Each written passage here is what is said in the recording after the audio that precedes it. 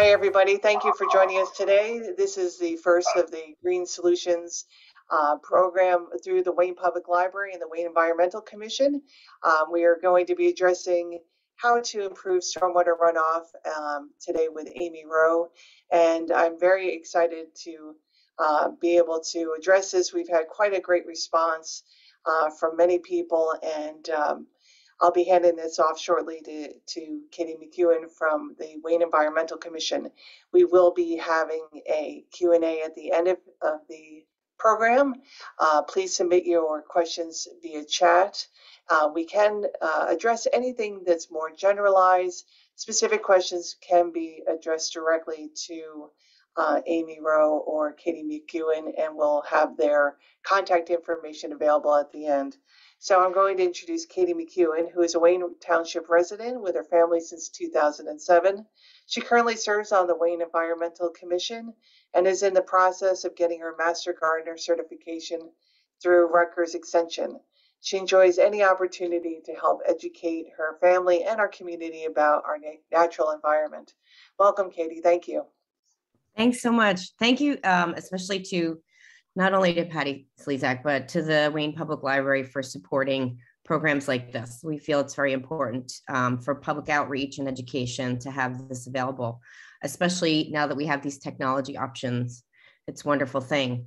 The project I'm going to be discussing today, I just want to say some special thanks to Tim Roatman, Ryan Edge, and the Parks and Recreation Department, to Richard Stomber and my other commissioners on the Wayne Environmental Commission for their support of the project, to Cecilia Diaz from Rutgers Cooperative Extension, the Passaic County station here on Route 23, the Association for New Jersey Environmental Commissioners and Elizabeth Ritter for their support and their grant funding for this project was crucial. Kathy Pariser, a huge thanks, because none of this would have happened without Kathy. She's a Master Gardener. Yay, Kathy. Wayne resident, Master Gardener, and I will give her the title Extraordinary Citizen. Thank you for all your hard work on this. And of course, last but not least, goes to my introduction to Amy Rowe, who's faculty at Rutgers, New Jersey Agricultural Experiment Station Cooperative Extension for Essex and Passaic counties, and our expert for today. Thank you so much for your time and attention to these issues, Amy. Your expertise is indispensable to us in Wayne, and we thank you. Thank you, Katie and Patty. Thank you for having me. Thanks to everybody joining. So we will be talking about the project that Katie referenced, but I'm going to save that for the end. So something to look forward to. But in the meantime, we're going to talk about stormwater. We're going to talk about all of the green infrastructure practices that can help us manage stormwater. So let me pull up my PowerPoint.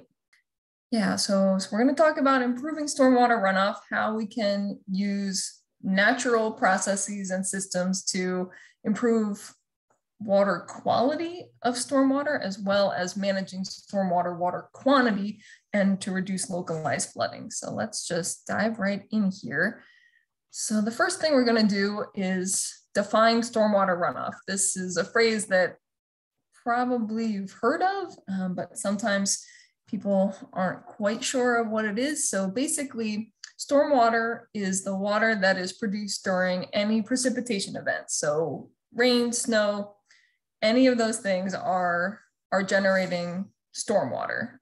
Snow melting is considered stormwater also, but then runoff is the water that is coming off of any hard surface. So a driveway, a parking lot, a very compacted athletic field like you see in this picture, rooftops, anything that doesn't allow water to flow through it is generating stormwater runoff during a precipitation event. And so we refer to those hard surfaces as impervious cover, impervious surface.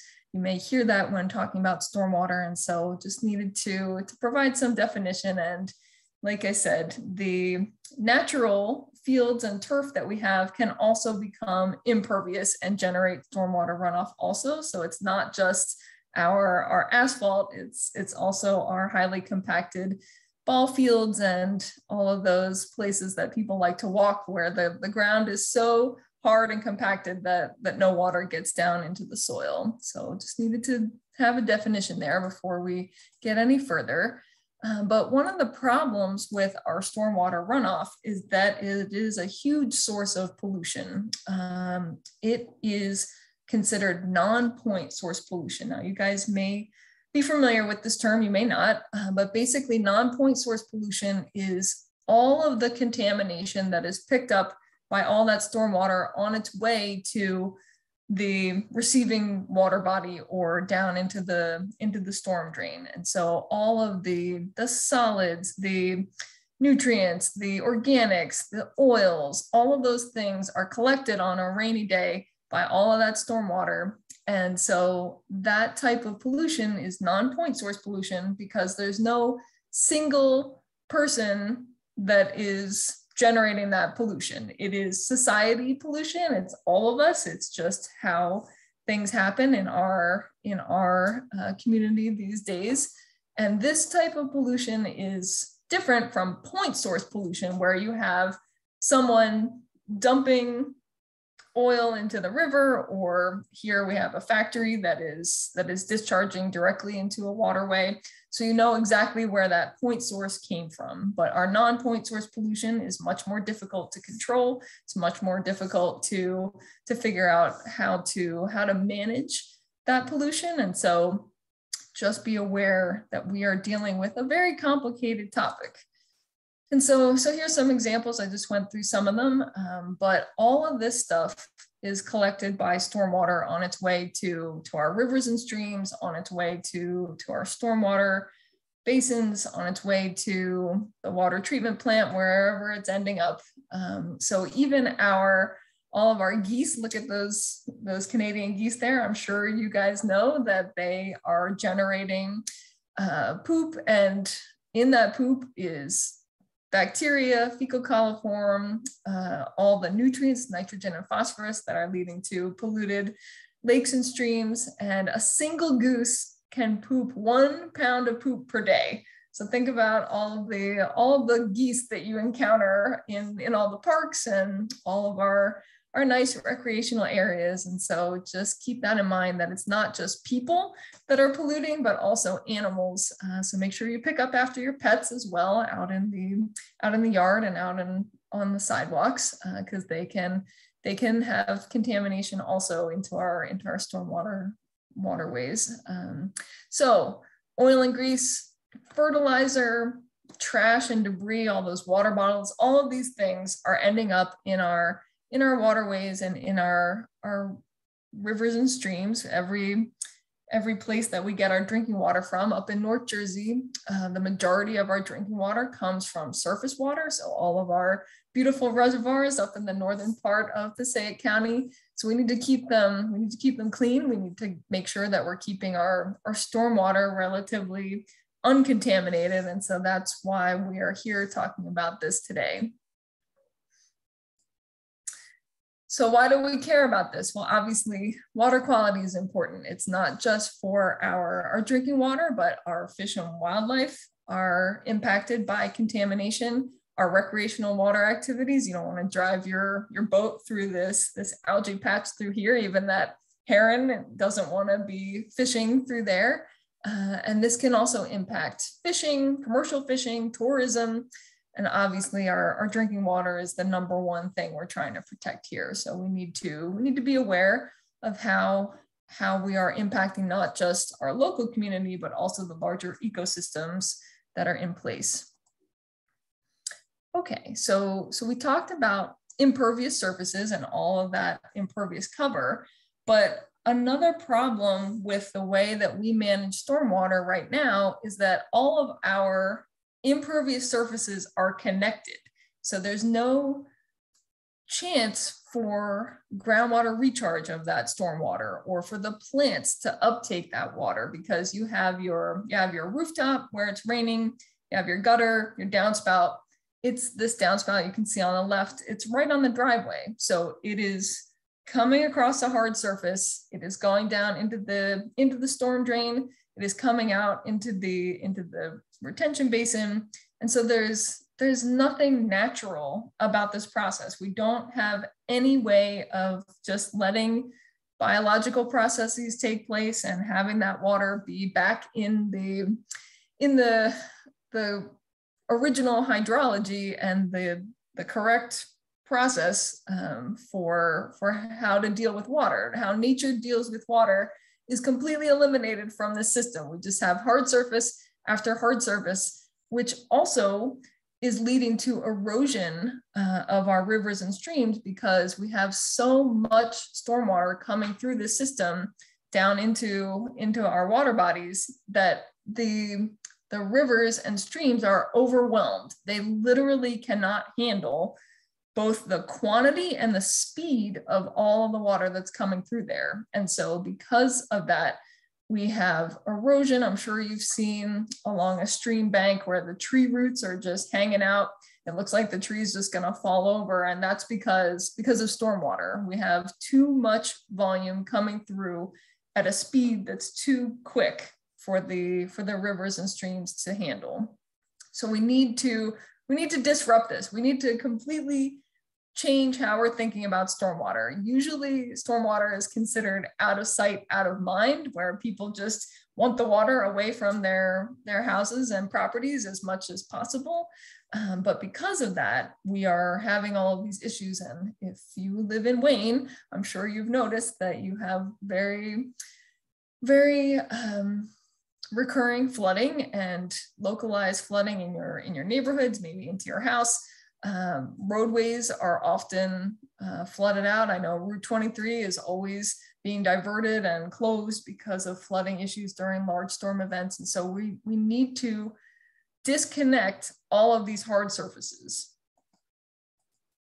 So one of the ways to do this is called green infrastructure. So this is where we are using nature and using natural conditions to approach stormwater in a more ecologically friendly and sustainable way. And so here's an example. You have a parking lot that in the parking islands has special plants that are chosen specifically to manage these conditions. And you can see this little curb cut right here that's allowing the water to flow into that parking island.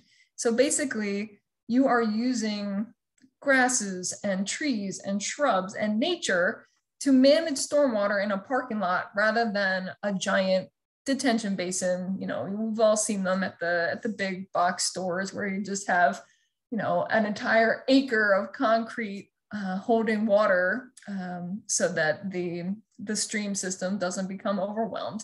But in this system, we are using soil, we are using plants to manage that stormwater in a much more effective way. So this is an example of green infrastructure where we're getting back to the natural way of managing water. And this approach to stormwater management is all about small scale changes that can be grouped together to form a larger scale, bigger picture stormwater management tool. And so this is often a retrofit to existing infrastructure, or it can be a brand new installation depending on what you're putting in. But the heart of green infrastructure is all about using nature, using plants, trying to get back to the hydrology that existed at that site before all of us humans got here and needed all of our driveways and parking lots and all of our hard surfaces. So we are just trying to use ecologically friendly approaches to managing stormwater. So there are two different scales of approaching stormwater. So we have the site level, and then we have the neighborhood or the larger scale version of basically the same techniques. And so at the site level, there are green roofs, there's rainwater harvesting, rain garden, talk about in a little bit, permeable pavement, swales, detention basins that have been naturalized, meaning that they are allowing plants and grasses to be uptaking that water and to slow down the flow. And then on the neighborhood side, you have much much bigger picture approaches where you are installing things at the whole community level rather than just a single property. And so we're not really going to talk about the neighborhood or large scale. We want to provide you, residents of Wayne, with some ideas for what you can do on your own property, as well as what we can do at the smaller scale neighborhood level. So we won't really be talking about these larger scale things today. Okay, so before we get into the different techniques, I just want to go over the benefits of green infrastructure. So it's not just about necessarily the natural conditions and having all of our ecosystems back in balance, but there are all kinds of things that these types of practices can provide compared to what we call gray infrastructure, which is the concrete, all of those hard surfaces, all of the pipes and tunnels, all of the dams and levees that are installed. So this green infrastructure versus gray infrastructure provides a lot of benefits that you may not think about because it's never been managed this way. So we already talked about groundwater recharge. So basically these types of systems are infiltrating water back down to the groundwater, providing base flow for our rivers and streams during drier times. Obviously with climate change a little bit, I'm sure you've noticed that we are having more and more precipitation events. They are more extreme than they used to be. We have many weeks where it rains 2 or 3 or 4 days in a row. And so it's not your imagination, we are receiving more precipitation than we used to.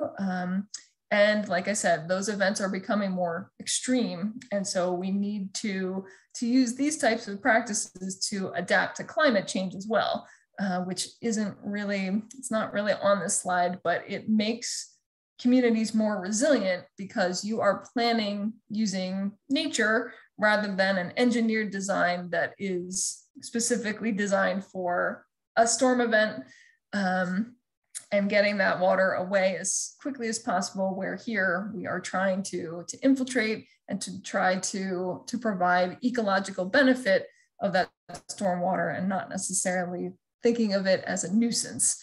And so because of that, our green infrastructure can also help reduce localized flooding, and it can manage drainage issues much better than that gray infrastructure. But another benefit, excuse me, is that you are providing habitat for all kinds of creatures because you are using natural systems. You are installing grasses, you're installing perennials, you're installing trees. And so these types of installations provide habitat for insects, birds, pollinators, so bees, butterflies, all these kinds of creatures that with our gray infrastructure, they wouldn't have any habitat there. For our rain gardens and for our vegetated swales, we are recommending native plants, which are important to our local ecosystems because those creatures are already adapted to our climate, to our pests and diseases, and to our conditions that we already have here. And so native plants being used in these types of installations can really, really improve wildlife habitat. And it's not just the flowers and not just pollinating, but also those plants can provide food for birds. It can provide nesting habitat if you leave the grasses over the winter so that the animals have a place to live. And so we're really doing multiple benefits in the ecosystem, and not just the plants themselves, but they are providing food and shelter for a lot of our critters as well. So another benefit of green infrastructure is that the maintenance costs are relatively low compared to our gray infrastructure.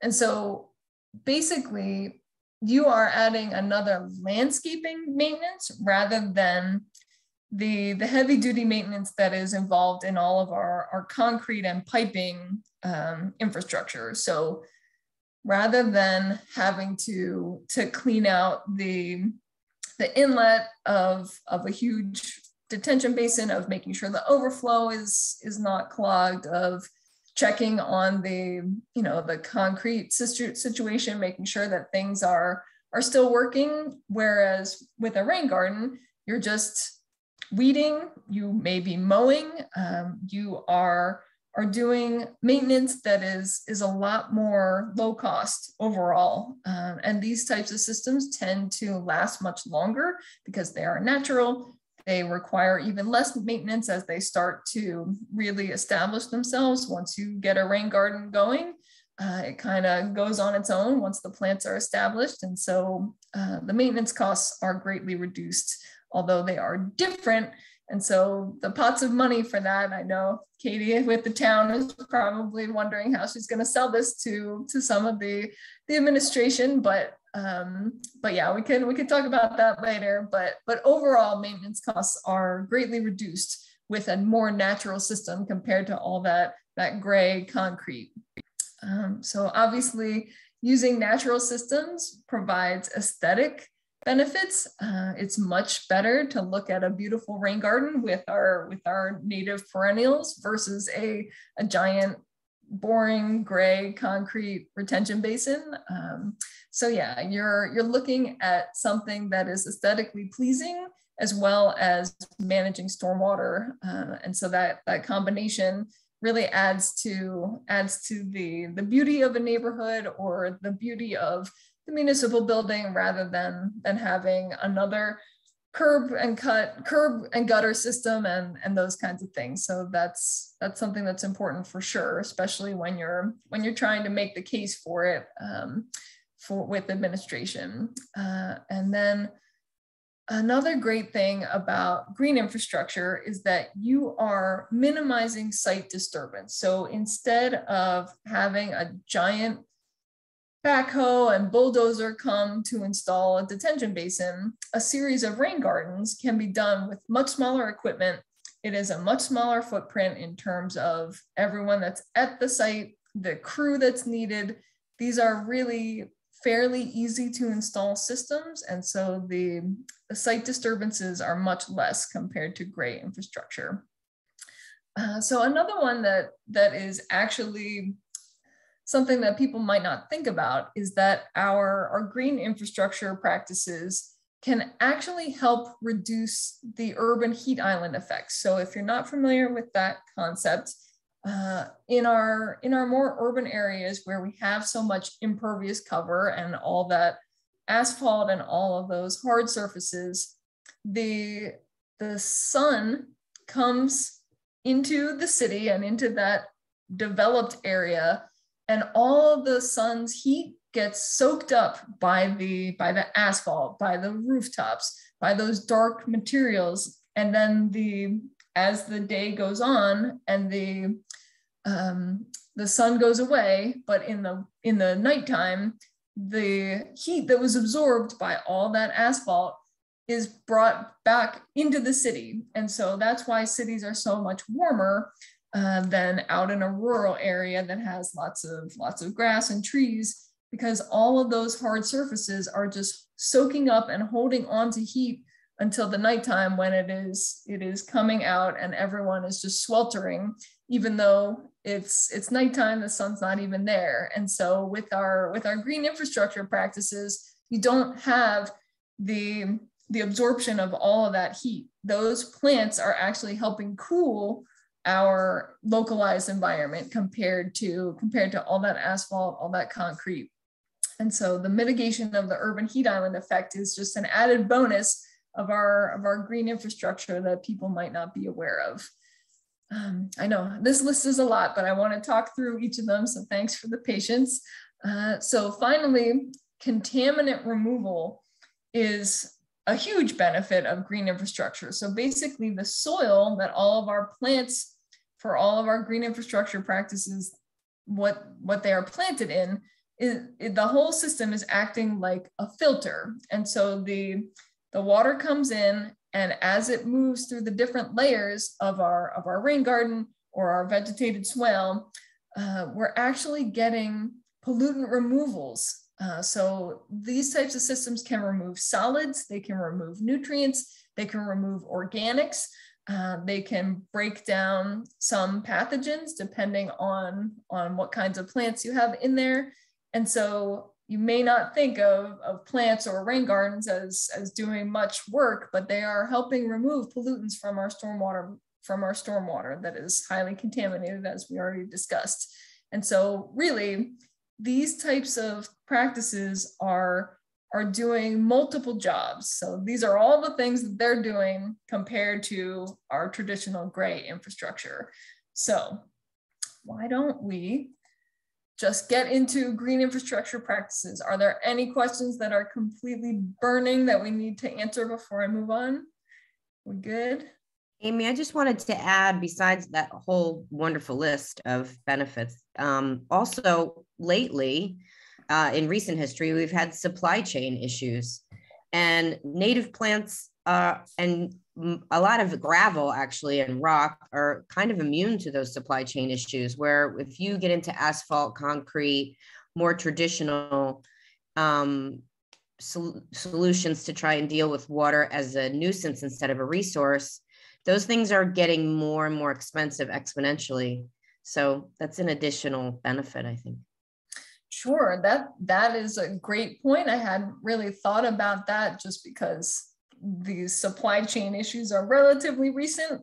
But yeah, that is a great addition to this list, because like you said, getting in infrastructure types of supplies, like not just the piping, the sewer grates, the amount of concrete, and all of those types of materials, they need to be mined. They come from a quarry, they're coming from faraway places. And so it's not just the supply itself, but our transportation system is having issues right now as well. So that's a great point, versus plants and soil and those kinds of things are relatively local compared to these large scale gray infrastructure installations. So thank you for adding that, for sure.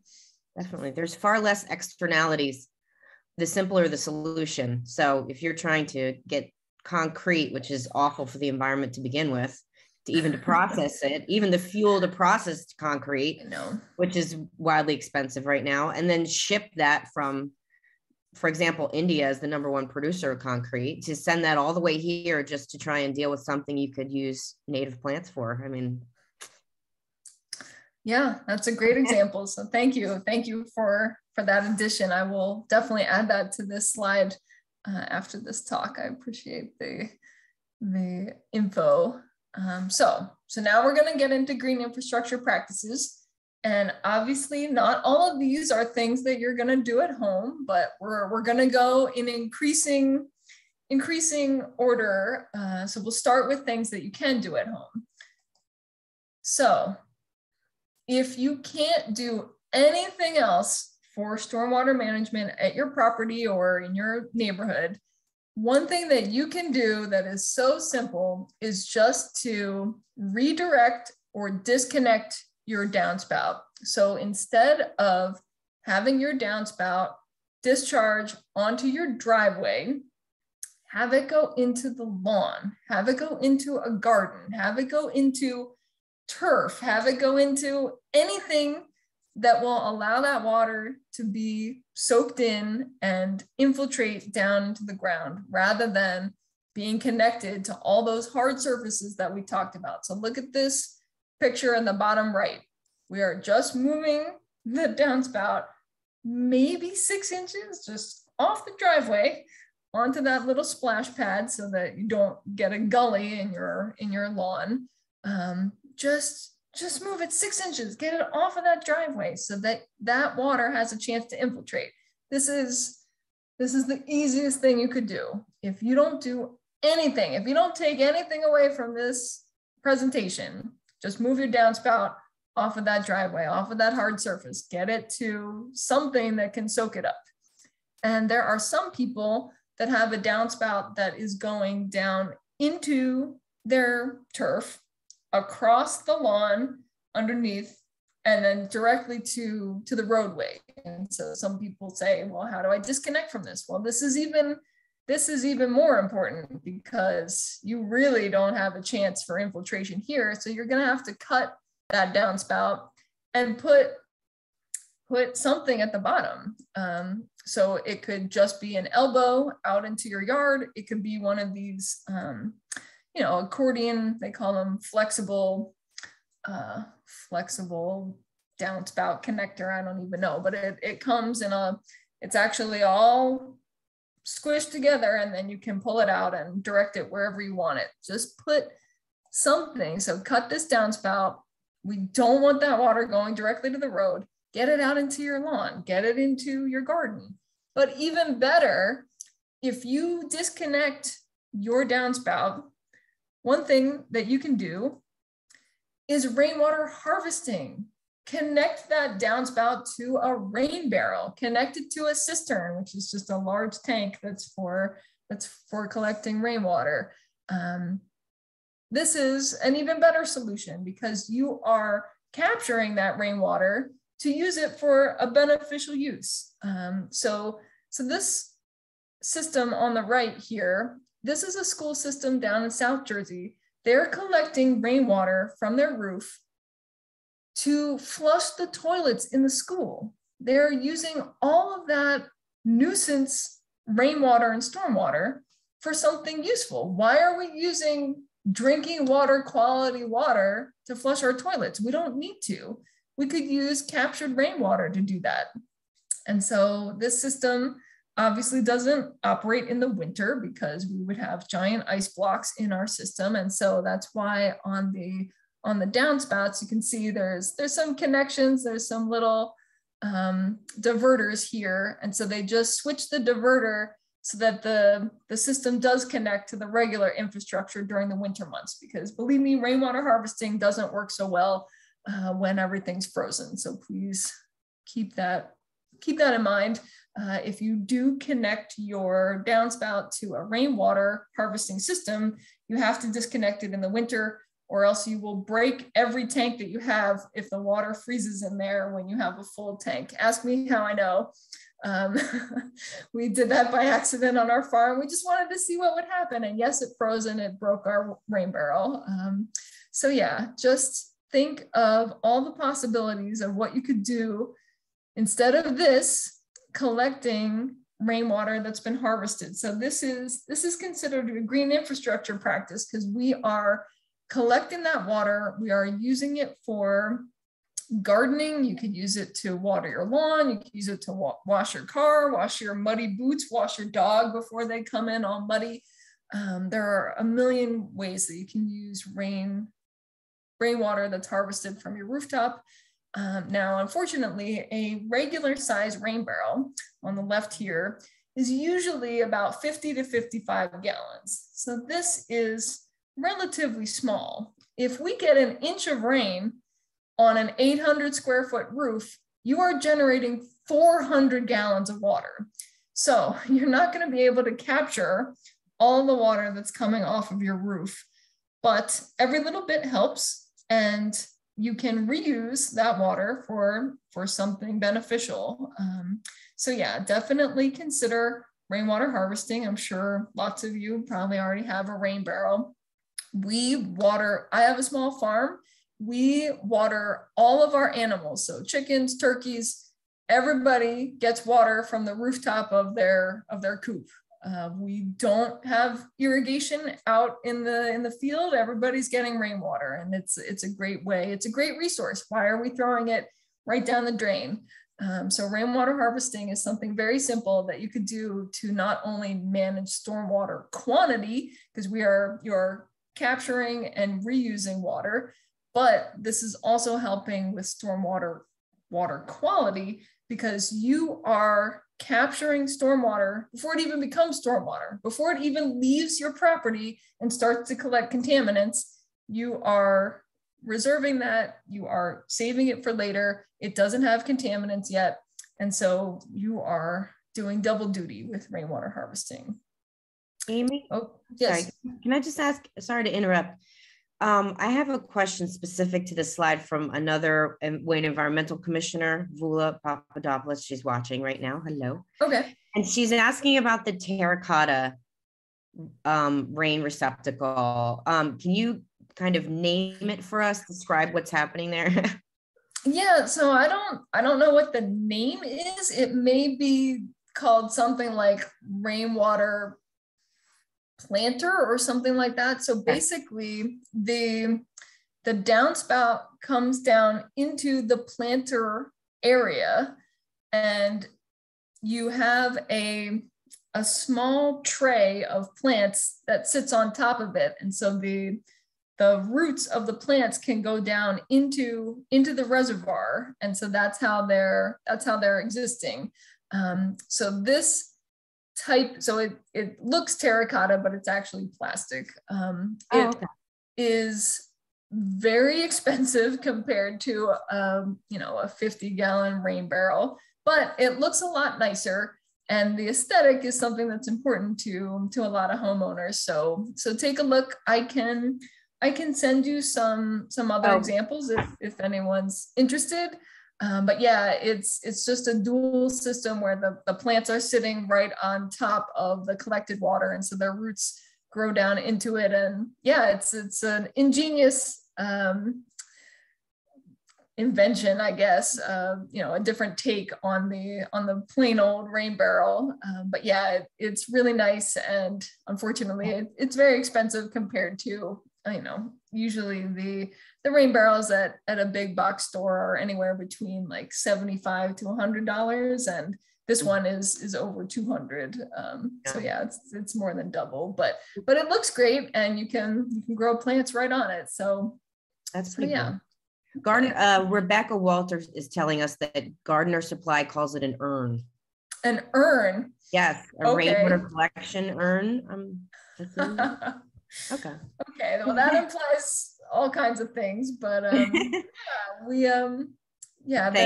are all kinds of things on the market, and you can find anything. People are really clever. So yeah, that one's cool. Any other questions or comments? How are we doing on time? We're doing all right. We'll get through this. We did the hard part. We did the technical stuff. Now we're just getting into the different practices. Okay, so now we can talk about rain gardens, which is the project that we'll be discussing towards the end of this talk. So a rain garden is merely a shallow landscape depression that is used to manage stormwater. So think of it as a bowl that is installed in the property to capture stormwater. This is not a pool. It's not a pond. It doesn't have standing water in it. Water needs to infiltrate through there after a rain event between 24 to 48 hours. We don't want this to be a hazard. We don't want it to be breeding mosquitoes.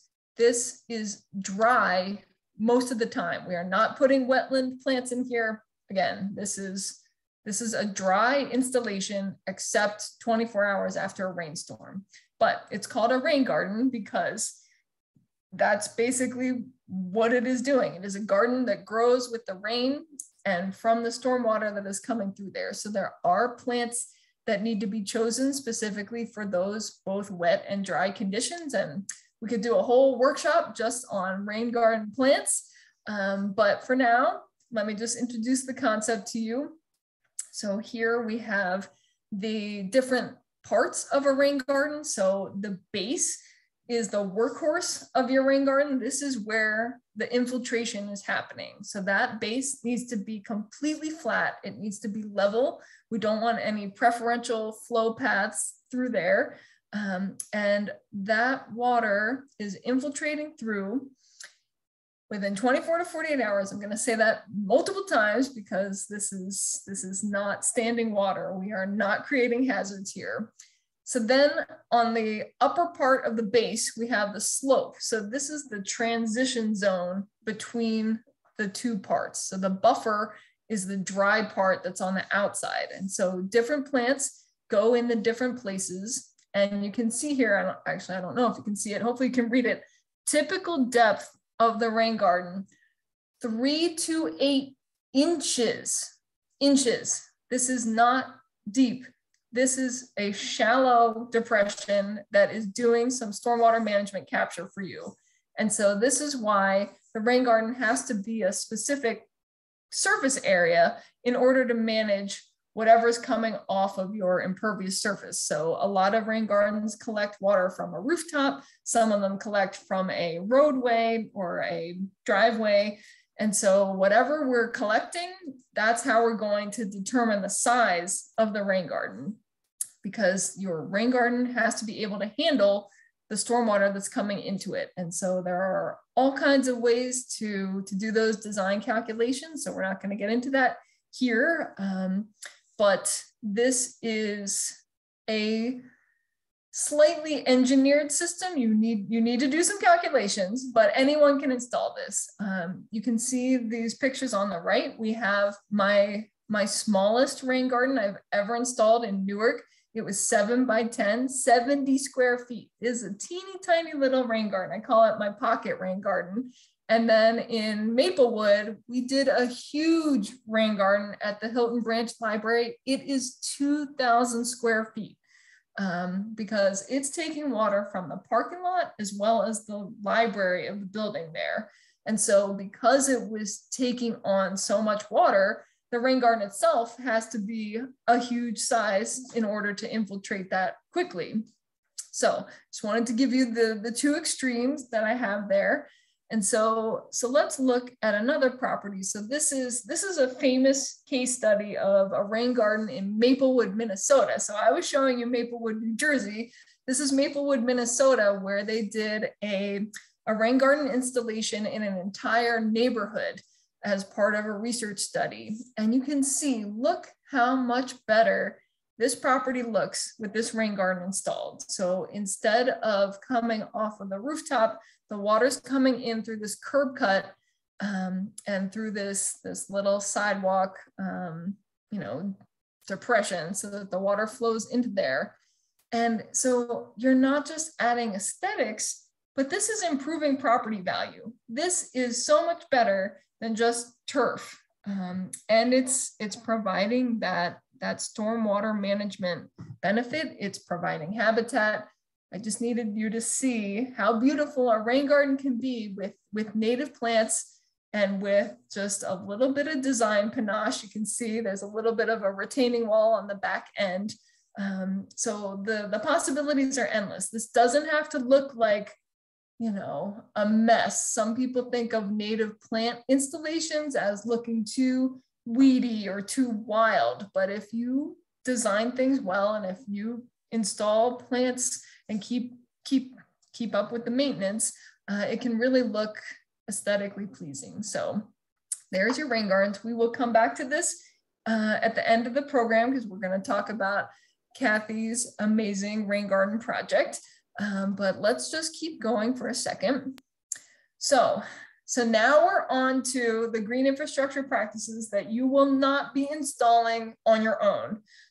These are heavily engineered systems. This is a green roof. On the left is the city of Chicago. Their green roof on their municipal building, their city hall, is nearly a city block. It is huge. But for more close to home, this is the Essex County Environmental Center. On the right-hand side, they have a green roof installed on top of their building.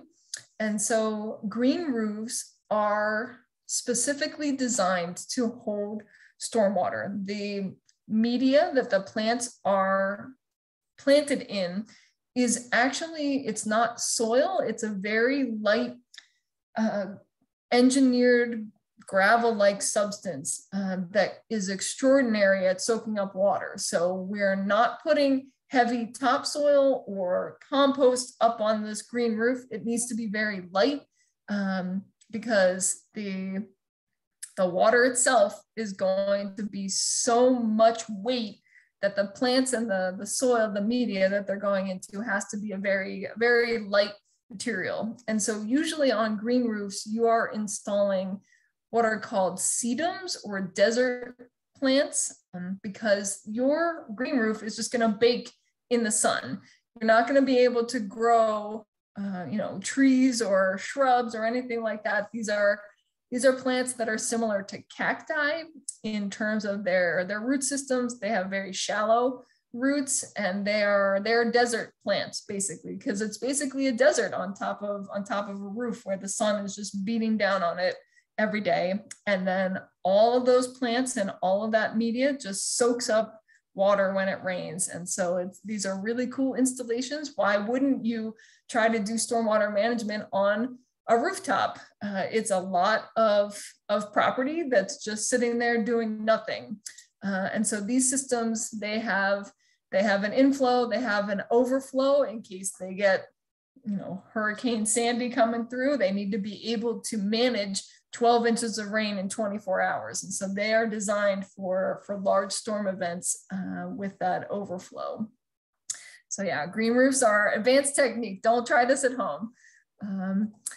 So another technique that is fairly advanced, you would definitely require an engineer to install, is called permeable pavement. So this is a pavement type that allows water to infiltrate through it. And there are several different approaches to this. So on the top of these pictures, you have interlocking concrete pavers with gravel in between. You have porous concrete, you have porous asphalt, and then you have what they call these turf pavers or grass pavers, where they're just large blocks that connect together, but they allow grass to grow through them. The grassy paver is used a lot for overflow parking or for access to places in parks, like if the facilities guys need to get in somewhere, they use these grassy pavers a lot. But permeable pavement is great. It can infiltrate thousands of inches of rain per hour. I mean, this system is allowing basically any kind of storm that we would get to flow through there. And with the manufactured materials like asphalt and concrete, what they do is they remove the fine particles from the manufacturing mix. So at the plant, they just have a removal of the teeny tiny little grit particles, so that when the concrete or the asphalt is poured, it is poured in place, but it leaves these pores behind so that water can flow through. So it's not the solid system that our traditional asphalt or concrete is. And so you can see in this picture on the bottom, this is a rain event at the EPA in Edison. We had a research facility there. You can see how wet the traditional asphalt is on the left, and on the right is porous asphalt. So it looks dry. It looks like you could drive on there with no puddles, no anything. And so these types of systems are amazing stormwater management tools, but they require a lot of investment upfront. They require a lot of engineering. Like I said, this is not something you're going to do at home, but I'm going to just show you how this is a whole storage system for stormwater. It's not just the surface itself that's permeable. Then you have a whole layer of gravel or stone underneath, and then you get down to the existing soil. And so it's not just the surface itself, it's a whole storage system underneath there. So I'm going to show you this video. Hopefully it will play. Can you guys see the video? So this is pervious concrete. It is raining, and then this concrete truck is bringing 2,000 gallons of water. 2,000 gallons of water infiltrated in 3 minutes.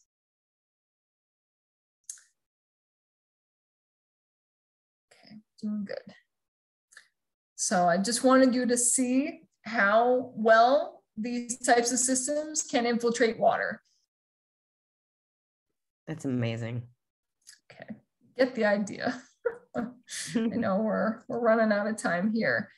So because of the huge stormwater storage that's underneath those permeable pavements, you can manage acres of impervious cover. And so this type of system is installed in parking lots, and it can also be used for pedestrian use, like sidewalks, driveways. But yeah, it is a large investment upfront. It is very costly, but there are manufacturers in New Jersey that do produce it. So if you have any questions, come talk to me, because this is my area of expertise. We could do 3 hours just on permeable pavement, but we won't bore you with that.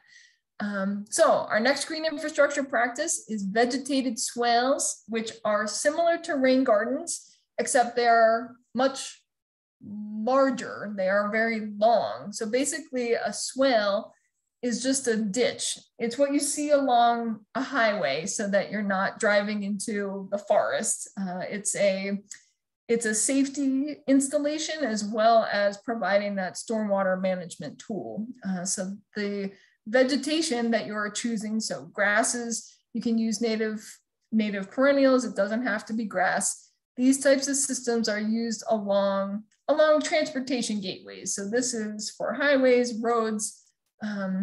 This can be used at the residential level, but it would be smaller scale. So when we're talking about a swale, we're usually talking about something much more, I guess, bigger in every way, longer. It's much bigger than a rain garden, because it is not just one spot. It is miles. It could be miles of vegetated swale. And the uptake of pollutants is also very efficient in here, because like I said, this is acting just like a rain garden. It's just much narrower and much longer. So usually we'll see this along a highway or a roadway system. And we have our natural detention basins. So instead of concrete and all of that gray infrastructure, you can have the same kind of basin, the same dimensions, but instead of all that concrete, you put plants in it, you put trees in it, you allow animals to be in there. You don't need to mow it. You just let it do its natural thing. And so this allows water to be infiltrating, to be uptaken by all of those plants. And look how much better it looks. Doesn't this look better than a giant concrete pit? I think so. So yeah, so this is our naturalized detention basin. And then I just wanted to show you some larger scale things. So green parking is often using permeable pavement.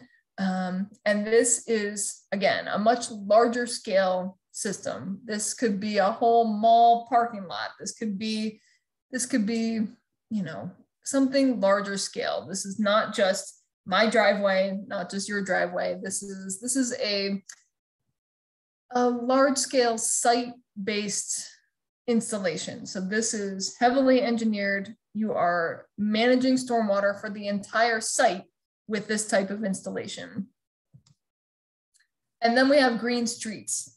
You may have heard the term green streets. It's just using green infrastructure to manage everything that's in a city. So you've got your sidewalk, you've got the street itself, you have the curb, you have multiple functions happening here. And so those green streets have to be working for pedestrians, for bikers, bicyclists. They have to be working for cars. There needs to be parking. And so these types of systems are very adaptable. They're very flexible.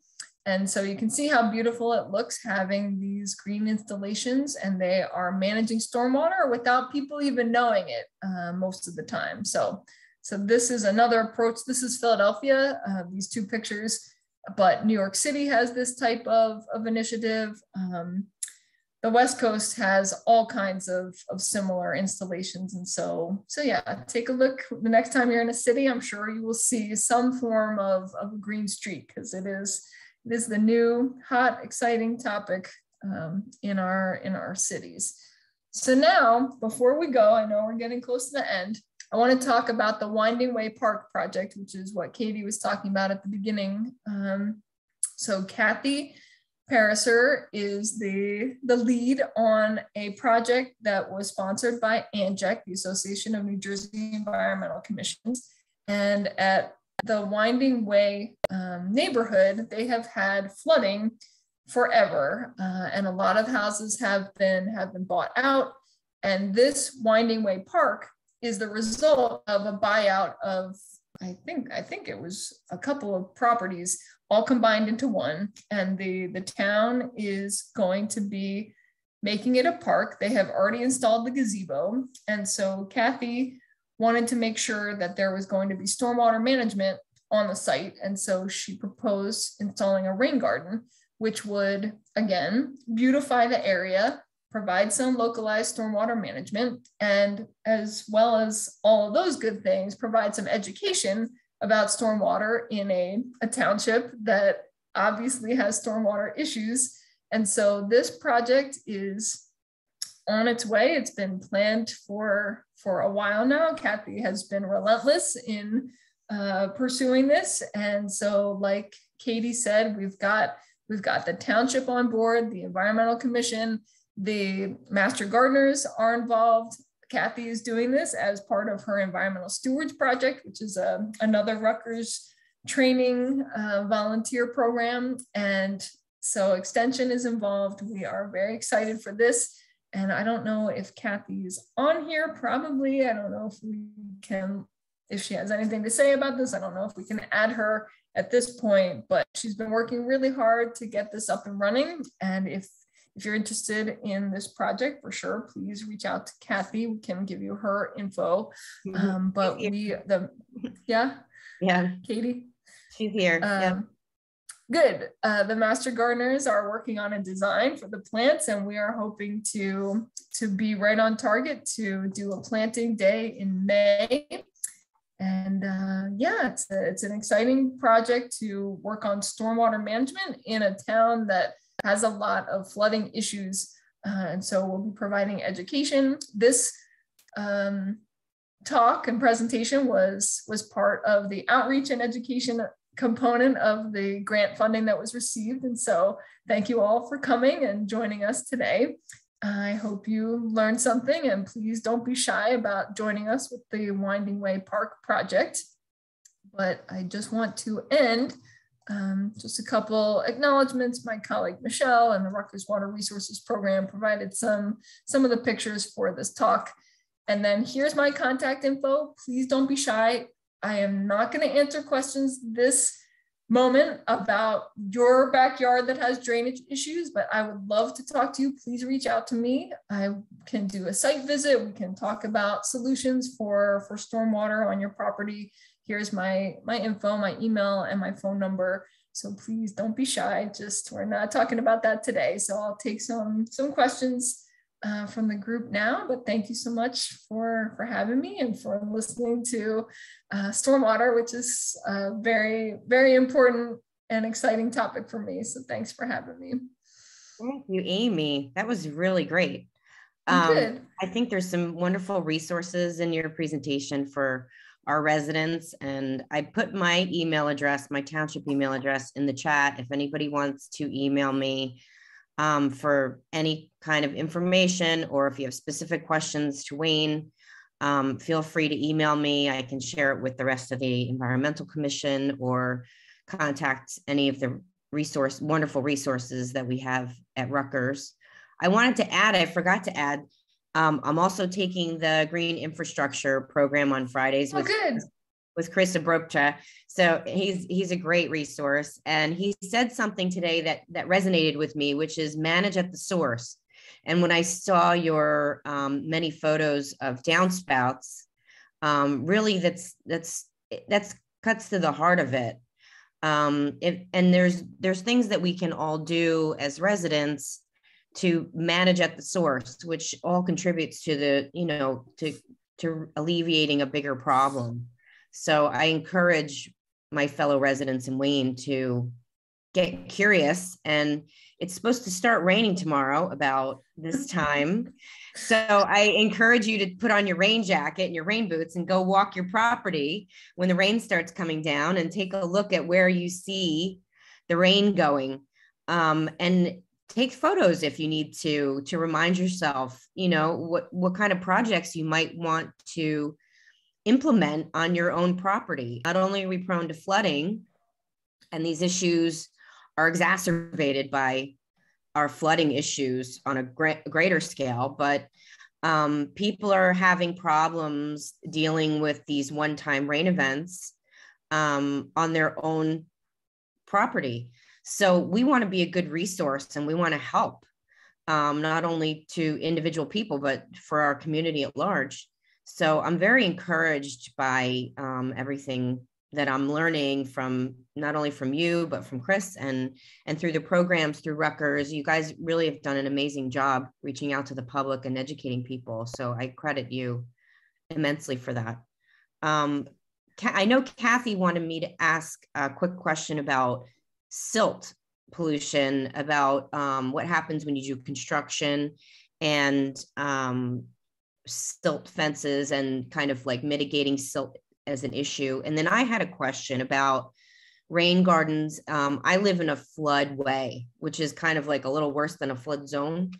And putting rain gardens and infrastructure like this in an area that floods very heavily, how does that affect the maintenance? How does that affect what plants?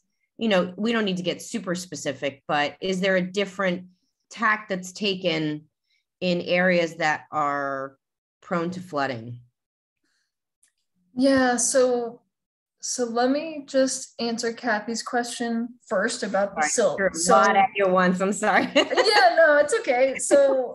So depending on the size of the construction, like if it's you at your house adding an addition to your house versus a development going in or something like that, there are laws in place that require erosion control. And this is handled by the local soil conservation district in terms of enforcement. So an erosion control plan needs to be submitted to the entity. In this area, we have the Hudson Essex Passaic Soil Conservation District.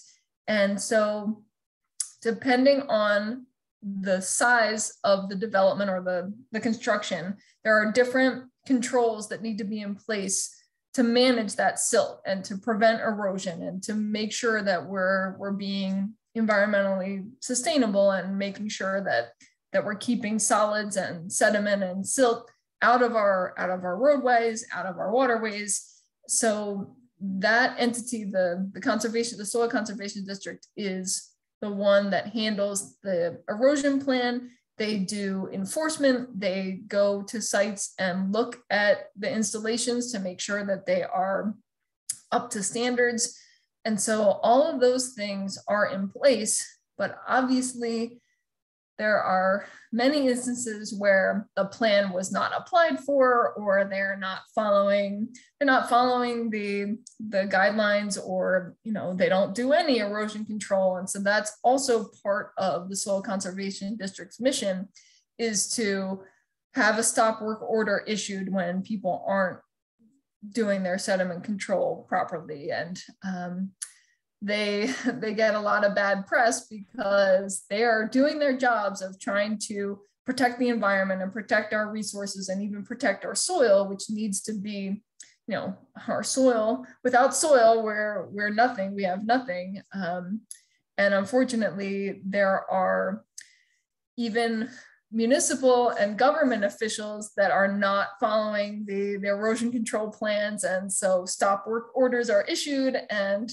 there's a lot of pushback, and there are all kinds of stories about that. But in general, the Soil Conservation District does a great job of managing those construction projects and making sure that silt and soil is not getting into the roadway, not getting into the storm system and down into our rivers and streams. But there are plenty of exceptions, and there are bad apples that try to go around those laws. And so yeah, it's not great.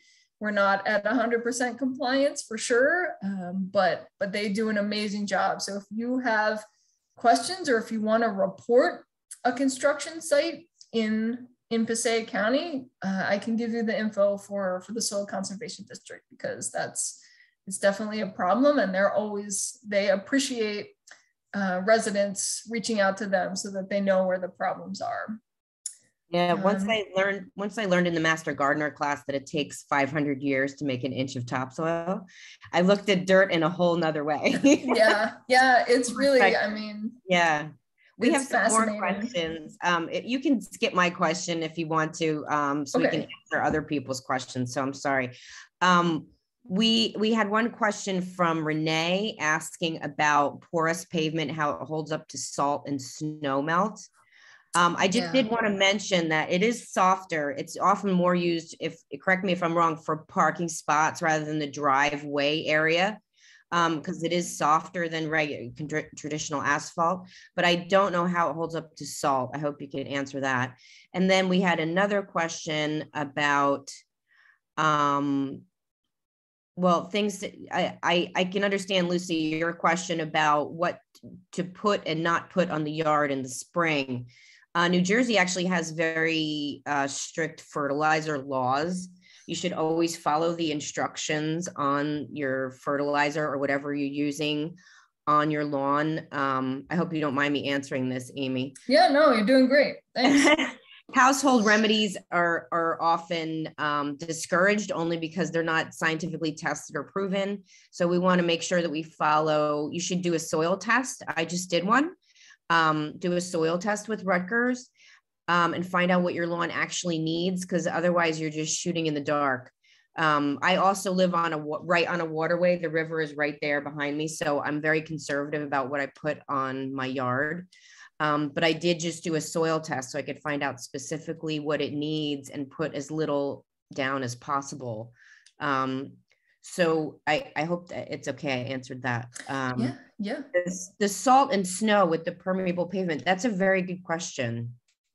Yeah, so these types of materials actually do hold up well with winter, and they actually reduce the occurrence of black ice, because when the snow starts to melt, instead of just laying on the surface and refreezing at night, the water is actually going down through that first permeable layer and getting down into the storage. And so these systems actually require less salt. They don't have the frost heave that traditional surfaces have. And so they actually perform better in the winter. It's just that sometimes people are scared of them. But for sure, the pervious concrete has to have a specific type of salt put down rather than the traditional sodium or magnesium, because the salt will eat into the pervious concrete at a higher rate than the traditional concrete. But for asphalt, traditional regular salt is fine. You can use a snow plow, it's not a problem. We did a lot of research on this, and actually the University of New Hampshire has a huge permeable pavement research center, and they've been doing winter research on permeable pavement specifically because people have those questions. So if you need me to send reports or anything like that, if you are the Renee that I already reached out to today, then I have your email, so I will connect you with the UNH Stormwater Center, because they have all kinds of info on winter conditions and permeable pavement. So I'll send you that.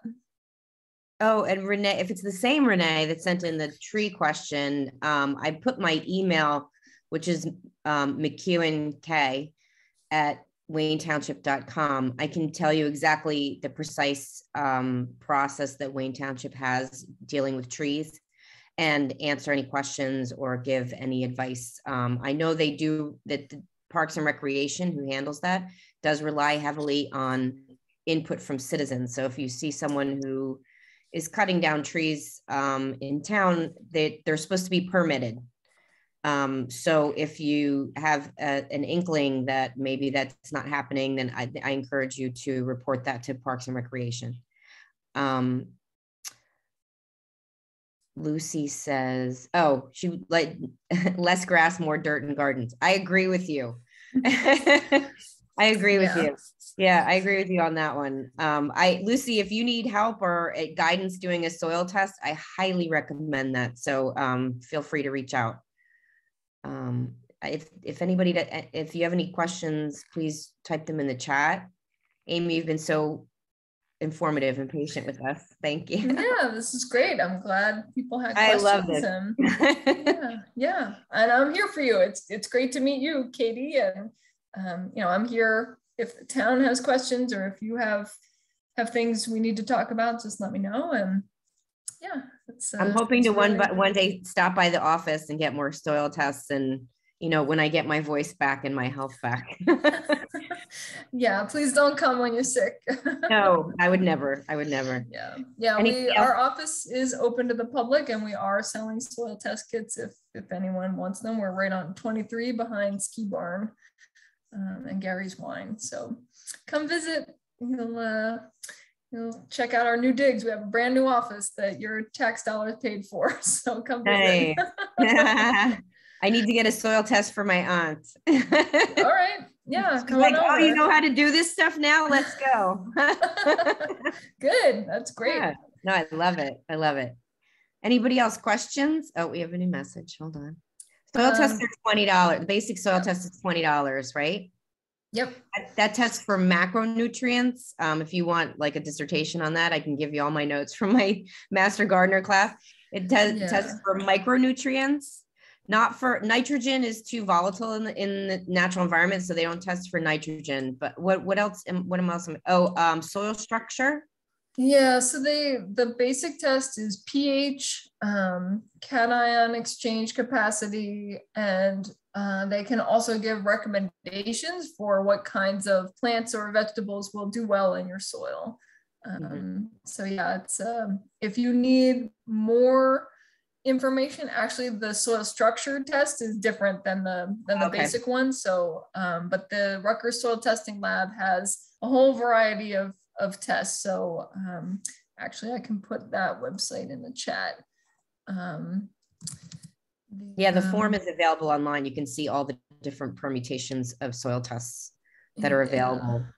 So just put that in the chat. You can also, if you have a service, if you don't do a lot in your own yard and you have a service or you have somebody, and I think most people are on here are somewhat involved with their property on that level. But if you do have somebody doing it for you, you can ask them to do the soil test for you. If you don't feel comfortable doing it, you can contact the office and find a master gardener. We're all volunteers and we're all very willing to help. But you can have somebody do it for you and measure your nutrients and find out what is the best. They can tailor fertilizer to what your lawn needs rather than just dumping a bunch of if you go to the store and buy a bunch of fertilizer and just dump it on your lawn, you're really kind of wasting money. Yeah, please follow the instructions. Yeah. And no fertilizer in New Jersey after November 15th. There's a embargo after November 15th before March 1st. Yeah, so we're back. We're back in the green light period for fertilizer, but please have your soil tested before you apply any fertilizer. A lot of people over fertilize and do things that are unnecessary and harmful to the environment. So definitely have a soil test before you apply anything to your property. Anybody else thank you for the website, Amy. Anybody else have questions? You can always email if you don't feel comfortable posting them publicly. Feel free to email me, or if it's something Amy can answer, feel free to email Amy. Yeah. Feel free to kick any emails back to me, Amy, if it's something Wayne specific. Sure. Thanks so much to Amy Rowe and to Patty Slezak and the Wayne Public Library. These public education programs, I think, are really wonderful. And this is a very big problem in our town. So I hope that some people can come back and watch this after the library makes it available on their website for viewing offline. I hope that it causes some wheels to turn and some questions to be generated later on. So we're here if you need us. I just wanted to thank Amy and Katie for taking the time to educate us about green infrastructure and letting us learn about the importance and the impact it has on our environment and also our community. So thank you very much. Yeah, thank you Thank so you. much for having me.